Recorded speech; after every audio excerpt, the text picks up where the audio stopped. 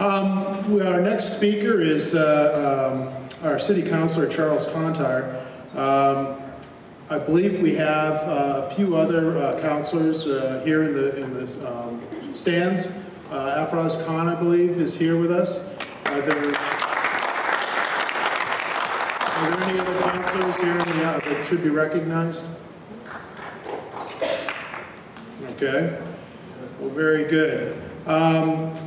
I understand from Mr. Tontar that he's recently retired from Merrimack College as an economics professor, and he is very involved with our city council and is here to share his thoughts. So, thank you.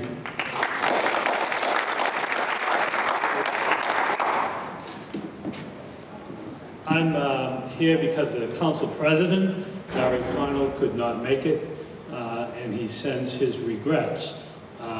You can judge the sincerity of that comment when I tell you that he is currently sailing from Martinique to Grenada, and so he asked me to fill in for him, and I'm happy to do it. I'm going to take a little different tact here and play off something that the representative said. In my first year in the city council, we had an order before us, which was to ban plastic bags. And it was not an easy vote for any of the 11 councilors, and there was a lot of conflict and a lot of heat.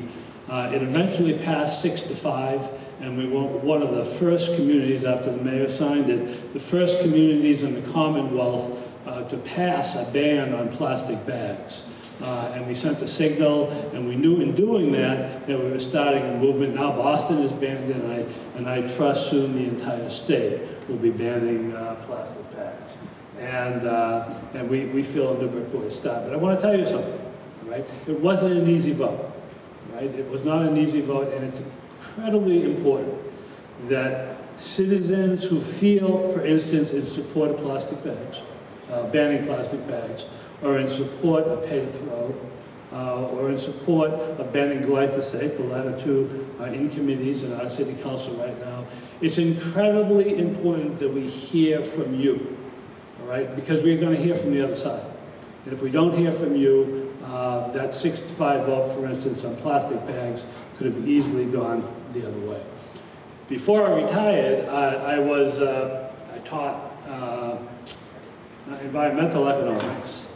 If I can get this thing to work. I did not teach anything to do with technology. There we go. Being an economist, I don't know if you know this, but in the 19th century, economics was known as the dismal science. It's also known as that by any student who's taken an intro to economics course. And I'm going to fulfill that expectation and that characterization. In environmental economics, especially among the policy side of economics, environmental economics, our hair has been on fire for some time now. There are environmental economists and policymakers who have been working on this for 60 years, right? Who have given up, who in their 80s, right? Who now say that it's too late. Right? We have wasted our opportunity to stop. Not all of us. We may be right now in a 5-year window, and a lot of policymakers think that, a 5-year window to address climate change. And it may be the only opportunity we have. There are some analysts who argue that the planet will not be habitable by the end of this century for human beings. A lot of people sometimes say that we have to save the planet. Let me tell you something, the planet will be just fine. There just won't be any human beings on it. Bill McGibbons, who is a scholar from, an analyst and activist from, he's at Vermont, had an article in the Globe this morning, and also this quote's from The Guardian, and I think it summarizes the task that we confront. He says, forget early warning signs and canaries in coal mines. We're now well into the middle of the climate change era, with its epic reshaping of our home planet. Monday's news from 2 separate studies, that's this past Monday, made it clear that the frozen portions of the Earth are now in violent and dramatic flux. The biggest physical features on the planet are now changing in ways they haven't since long before the dawn of human history. On the most distant poles and on the highest peaks, we see almost unfathomable shifts. The only question is whether a similar shift is possible in our politics. Planet Earth is miles outside its comfort zone. How many of us will go beyond ours?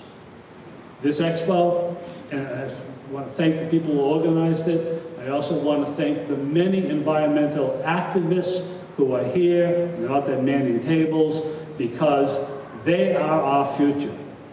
And we need them to double and triple their efforts. Thank you.